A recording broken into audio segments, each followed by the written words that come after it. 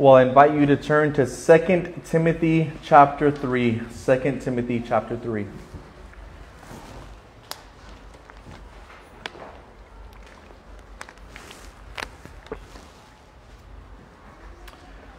For the sake of time, we'll be reading just the first 9 verses, but I do intend to cover all of 3 and the beginning of 4. The word of the living God, dear church. But understand this, that in the last days there will come times of difficulty. For people will be lovers of self, lovers of money, proud, arrogant, abusive, disobedient to their parents. Did you hear that, children? Disobedient to their parents. Ungrateful, unholy, heartless, unappeasable, slanderous, without self-control, brutal, not loving good, treacherous, reckless, swollen with conceit, lovers of pleasure rather than lovers of God, having the appearance of godliness, but denying its power. Avoid such people. For among them are those who creep into households and capture weak women, burdened with sins and led astray by various passions, always learning and never able to arrive at a knowledge of the truth. Just as Jannes and Jambres opposed Moses, so these men also opposed the truth, men corrupted in mind and disqualified regarding the faith. But they will not get very far, for their folly will be plain to all, as was that of those 2 men. Let's pray. Lord, we would be completely foolish and silly to think that we could do this portion of our worship apart from your help, apart from your Spirit. Lord, if your Spirit does not come and carry the preaching of your word, if your Spirit does not anoint the preaching of your word, if your Spirit is not the one ultimately grabbing your word and placing it deep down within the hearts of the people, then this is nothing more than just conversation. But if your Spirit does this, and we plead and ask that it would, then this is life-changing, life-sustaining, life-invigorating truth for the soul on which we feast upon Christ Himself. So we beg and we ask for help. In Christ's name, amen. Well, when there is times of difficulty, like we just saw in 2 Timothy chapter 3, verse 1, when there's times that are beginning to come onto the scene, as it were, when you know just by holding a certain worldview, there's going to be difficulty, there's going to be opposition. Just by being perhaps the one spouse who's actually a Christian in your household, there's going to come tension, there's going to come problems in the world, in the home, wherever it is. In times of difficulty, one of the hardest things for us as a people, whether that's from the pulpit, whether that's in your homes, whatever it may be, one of the hardest things to actually continue to cling to is the word of Christ sufficient? Is the word of Christ going to be enough? Is the word of Christ where we'll turn to truly be helped, to truly maintain a biblical worldview? Because our flesh wants to turn to self-help. Our flesh wants to turn to worldly wisdom. Our flesh wants to do that which is easiest, rather than going and laboring and sticking your nose in this until you find help. Rather than sticking to this and being perhaps abandoned by all, like Paul, maybe we turn to what gratifies the flesh so we'll be liked. Church, we, I think, are about to embark on a new kind of world, as it were, in Christianity. We're about to, in a real sense, be in a position where we have to be very, very wise and astute and just have shrewdness about us to be able to differentiate between the different types of preachers and pastors and churches that are out there.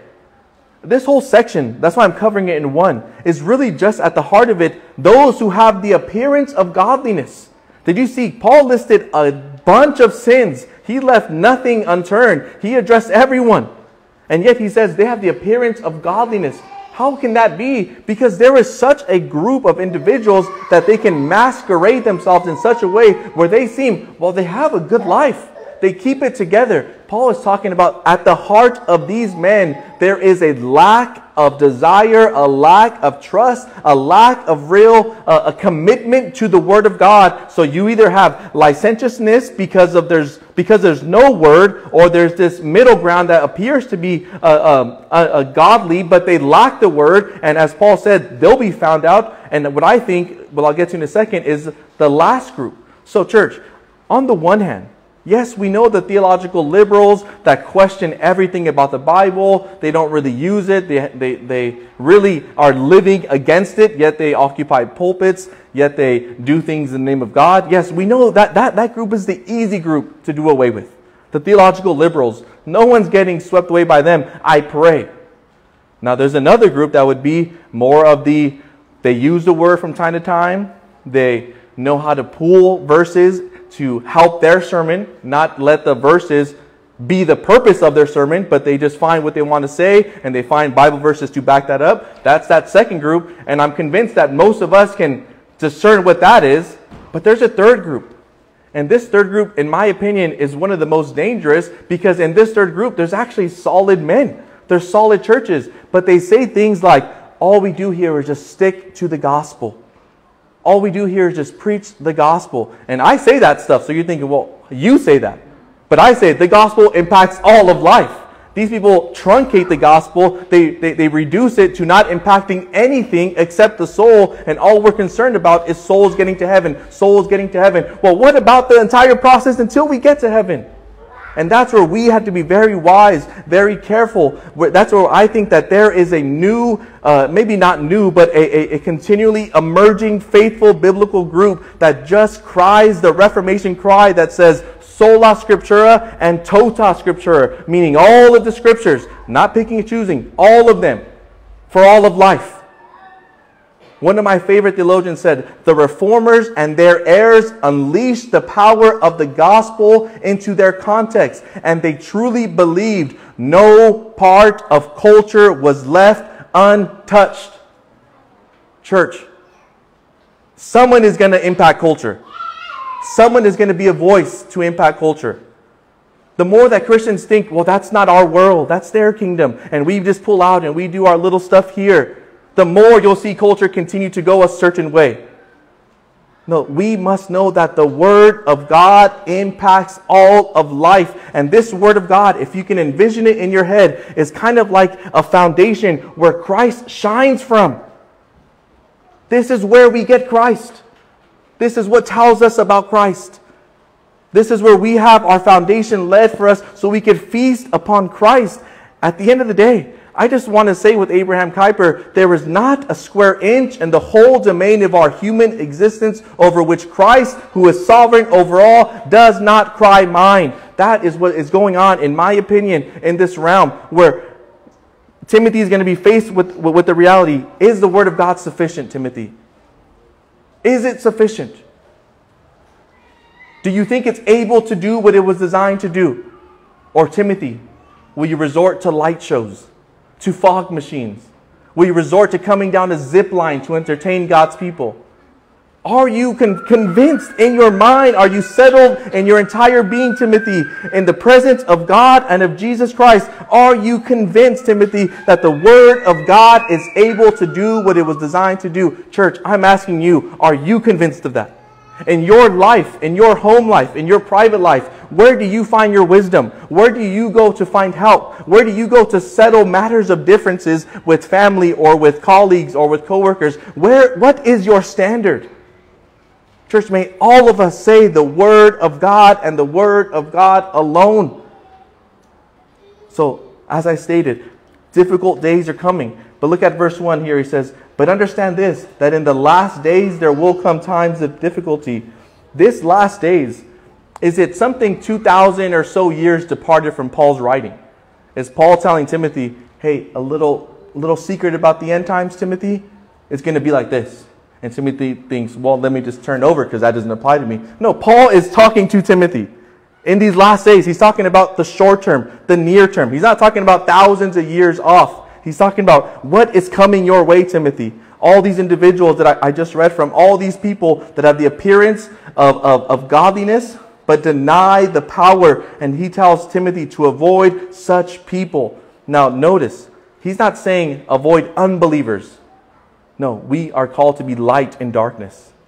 We don't avoid unbelievers. He's talking about those who use the name of Christ, who use the scriptures, who use perceivable good things to try to gain something, mostly money or power or fame. He's saying avoid those type of people. Those who are peddling the word of God. Those who are prostituting the word of God. Those who are using God and God's name in such a way to just gain selfish desires for themselves. That's what he says. They're lovers of pleasure. They're swollen with conceit. They rather chase what they desire rather than the love of God. And they even go in verse 6, are creeping into household and capturing weak women, burdened with sins and led astray by various passions. These men are just on a rampage. And sure, maybe some of the big megachurch guys aren't going into women's homes and trying to win them over. But they're doing that by saying, give to us, donate to us, support us. They're still going in those homes and ravaging those homes, as it were. And here we see verse 8 and 9. But just as Jannes and Jambres opposed Moses, so these men also opposed the truth. Men corrupted in mind and disqualified regarding the faith, but they will not get very far, for their folly will be plain to all, as was that of those two men. What is he getting at here? Well, this is actually quoting a narrative from Exodus. Now, if you remember the story of Exodus, Moses and Aaron go before Pharaoh and they perform things that would show God is on our side. God is with us. Listen to this in Exodus chapter 7. Then the Lord said to Moses and Aaron, when Pharaoh says to you, prove yourselves by working a miracle, then you shall say to Aaron, take your staff and cast it down before Pharaoh, that it may become a serpent. So Moses and Aaron went to Pharaoh and did just as the Lord commanded. Aaron cast down his staff before Pharaoh and his servants, and it became a serpent. So they're doing what God had commanded it, and God is proving himself, saying, these are my guys. Look what they're able to do. Verse 11, then Pharaoh summoned the wise men, who are the two men of our chapter, and the sorcerers, and they, the magicians of Egypt, also did the same by their secret arts. For each man cast down his staff, and they became serpents. But angels' staffs swallowed up their staffs. Don't miss that part. Still, Pharaoh's heart was hardened, and he would not listen to them, as the Lord had said. Why is Paul calling this to mind? Because there's individuals out there who can match a form of godliness, a form of power. Well, look at how big his church is. Look how motivational he is. You're getting 50 views on YouTube. They're getting 50 million views on YouTube. They're the ones that got it. You guys are the nobodies. Church, all of that will be swallowed up by the work of Christ in his church. All of that will one day come to folly. All of that one day will be footstooled and it'll be exposed for what it is. You continue to see time and time again, all these guys fall and fall and fall, and their true colors come out. Why? Because those who survive and last the test of time, they are trusting themselves to Christ. We be patient. They don't have the gift of patience. They don't have that fruit of the Spirit. If we're patient, they'll show their true colors. And so he calls these to mind to say, hey, even look at Moses' day. There was two guys, two magicians that had the form of power, the form of godliness, and they were proven to be false. So be wise, Timothy. Don't lay hands on any man too hastily, Timothy. Don't encourage anyone too quick in their salvation, Timothy. See what's going on. Actually have a sense of wittiness, have a sense of discernment about you to be able to really test the spirits, Timothy. And he goes on, verses 10 to 13. And Paul's going to seem like he's switching completely angles here. He's not. He says, you, however. So in comparison to these false teachers, Paul is telling Timothy, you, Timothy, however, have followed my teaching, my conduct, my aim in life, my faith, my patience, my love, my steadfastness, my persecutions and sufferings that happened to me at Antioch, at Iconium, and at Lystra, which persecutions I endured, yet from them all the Lord rescued me. Indeed, all who desire to live a godly life in Christ Jesus will be persecuted, while evil people and impostors will go on from bad to worse, deceiving and themselves being deceived. So Paul is saying, you've seen what I've gone through, Timothy. I was persecuted. I was, in a sense, stoned and beaten and thrown in prisons. If I would have fallen, if I would have been a phony, if I would have been an imposter, it would have been revealed when difficult times comes. Church, 9 times out of 10, when difficulty comes, you'll see the true nature of a person. When hard times comes your way, whether it be cancer, financial struggles, whatever it is, where you go to in that moment, that's your comfort. That's your security. That's truly, in a real sense, your God. Church, where will we go when hard times come? Where will we go when difficulty comes? Where are we going to go? Where else would we go? But to God Himself. You have the words of eternal life.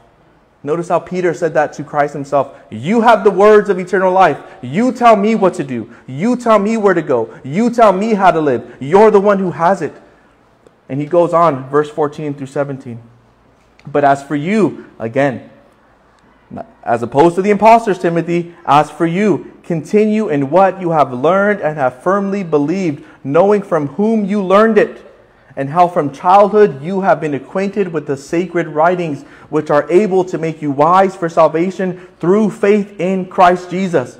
Yes, even the Old Testament tells us about Christ. Verse 16, all Scripture is breathed out by God and profitable for teaching, for reproof, for correction, and for training in righteousness, that the man of God may be complete, equipped for every good work. Paul is telling Timothy, those sacred Scriptures that you were acquainted with, meaning the Old Testament. Remember, the New Testament is still being written. It's still circulating at this time of this writing. So he's talking about that Old Testament that your grandmother and your mother gave you, as we saw earlier in this book. That Old Testament tells you about faith in Christ. Even what Rob read this morning. By faith, there's something greater. By faith, there's a culmination. And Paul is telling Timothy, those sacred writings are able to do all things to make you complete, to grow you up into maturity. Church, is the Word of God bearing on all of life?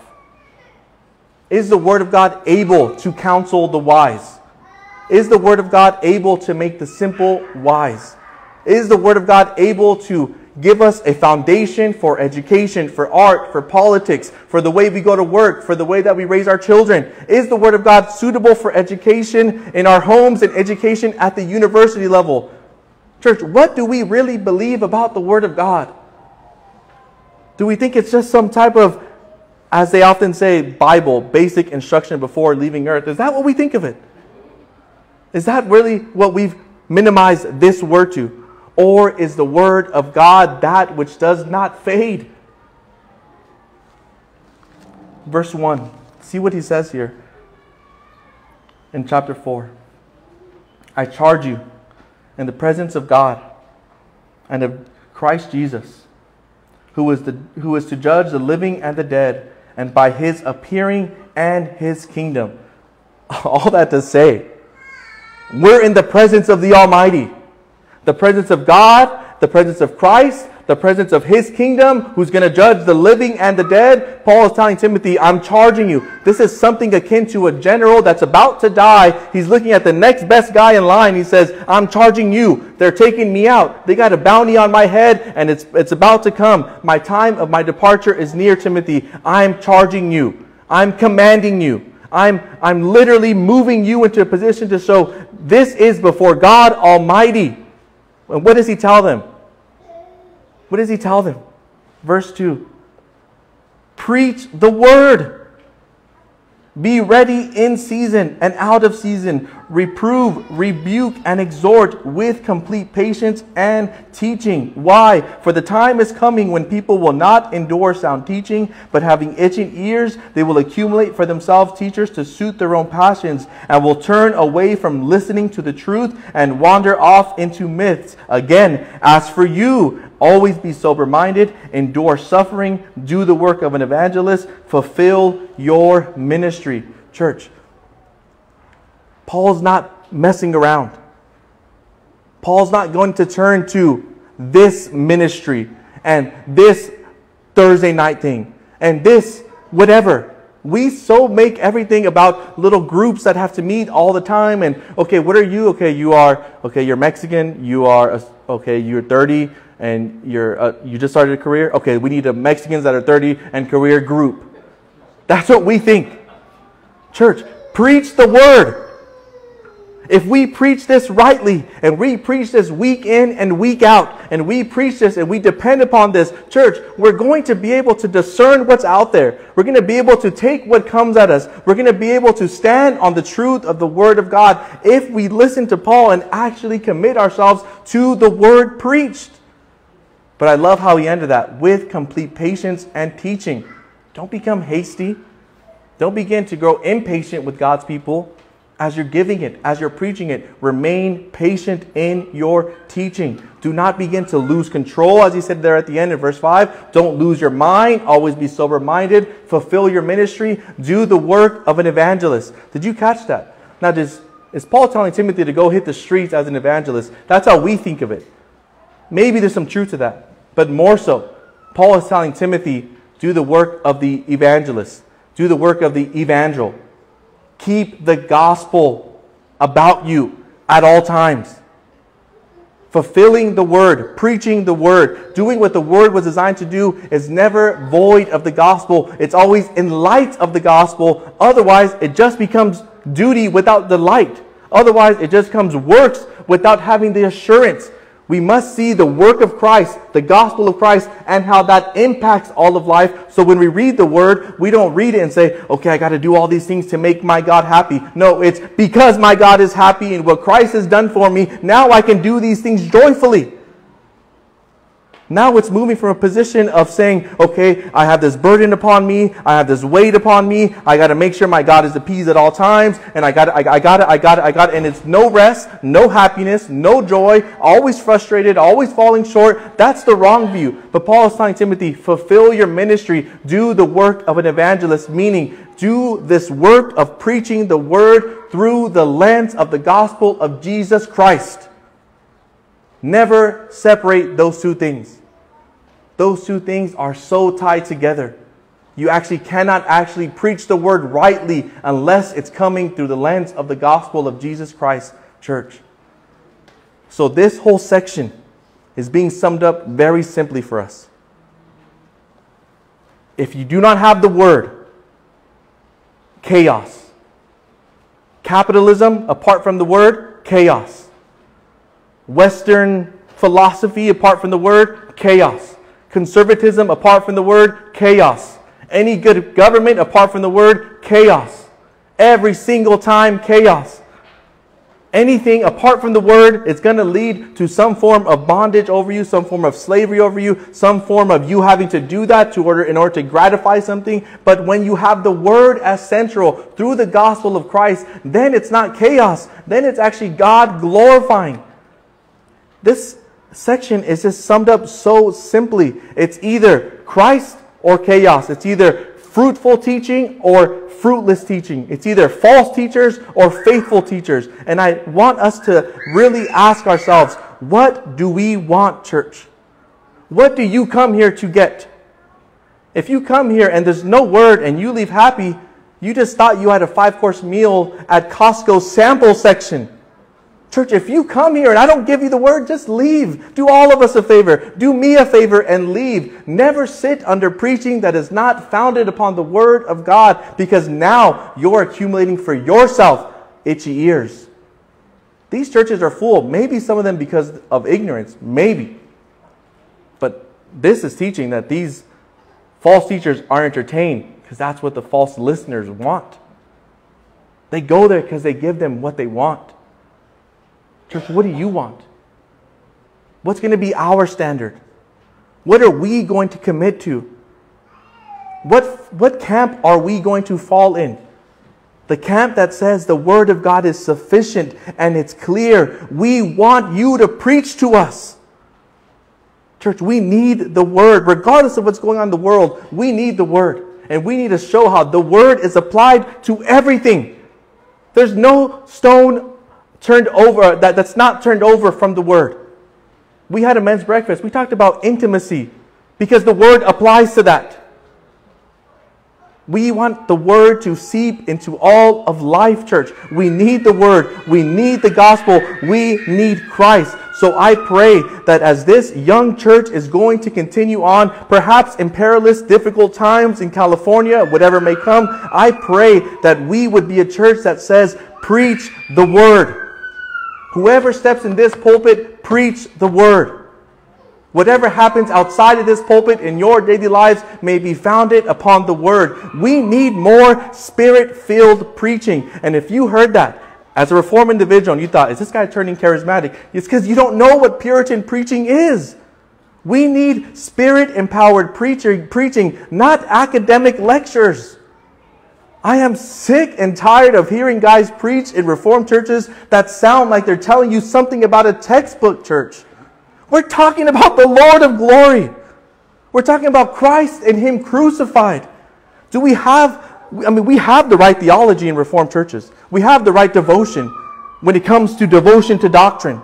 We have the right mentality that theology is so vital, it undergirds everything. We have that, but where is the zeal? Where is the passion? Where are the men who are consumed by their high calling of saying that they've been entrusted to be the mouthpiece of God to declare forth the truth and not be satisfied to give their people anything else? Church, every week I leave here thinking, did I give them Christ? Did I preach the gospel to them? Did I give them the word, or did I just give them my opinions, my weak opinions? No, church, we need preaching that is from the power of the Holy Spirit. We need preaching that has true anointing and unction from on high in those celestial places. Dare I say, church, we need a preacher who's anointed by the Spirit in the art of prophesying. And no, that's not charismania. That is pure biblical, Reformed, Puritan preaching, where we say, I'm not preaching, the Spirit's preaching through me. Church, what did you come here for? To receive the Word. To receive Christ from His Word. To receive the benefits and the blessings that have been offered to us in the gospel of Jesus Christ. Did you come here to see what God has to say about your life, about how you sustain a marriage, about how you raise a godly seed, about how you vote biblically, about how you do all things to the glory of God? Did you come here to learn what God believes and think God's thoughts after Him? Or did you come to receive some type of 1-hour entertainment? Church, this is where we meet with God. It's not as you're cleaning and you heard some noise and, was that you, God? Why would we do that when we got this?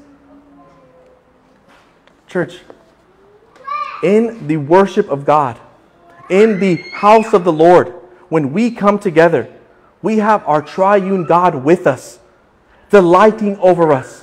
And where His Word is, there Christ is. As His Word goes out, Christ is going out. And as His Word is going out, are you embracing Christ? Are you feasting upon Christ? Are you grabbing the Word and saying, Lord, plant your Word down deep within me and give me Christ? A steady, consistent diet on the Word, I tell you, church, cannot leave you unchanged. If you have a lack of change in your life, what's your diet like? Now you can know what the best diet is. Ask Dewan, he'll tell you for 30 minutes what the best diet is. Okay? You can know it. But if you never implement that, you can know all about the details and this, that, or the other. You can know that up here. You can mentally assent to that. You can know what the best diet is. But unless you begin to feast upon that diet, it does nothing for you. Church, you know what the best diet is. But are you feasting on it? You know where the truth is, but are you taking that in? Church, it begins with Christ. We labor with Christ to the end that we have Christ. I pray and I truly just want us as a church to be able to say, give us the Word. Give us Christ from the Word. Help us from the Word. Let's pray. Let's pray for preaching. On your way to church, pray for the preacher. Let's be, in a sense, thankful that we are a church that up until now, and Lord willing for generations to come, have sought to make this pulpit a Bible-based pulpit. You know how many sheep are being starved by their pastors out there? You know how many do not have access to someone who has a higher regard to the Word of God?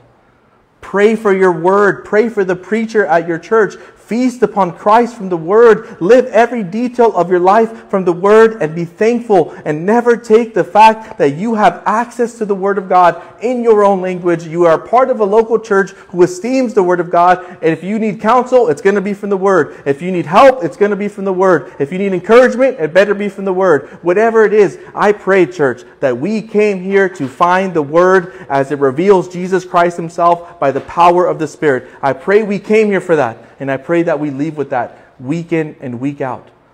Pray for this church. May we never take this for granted. May we never presume upon this. Pray for us.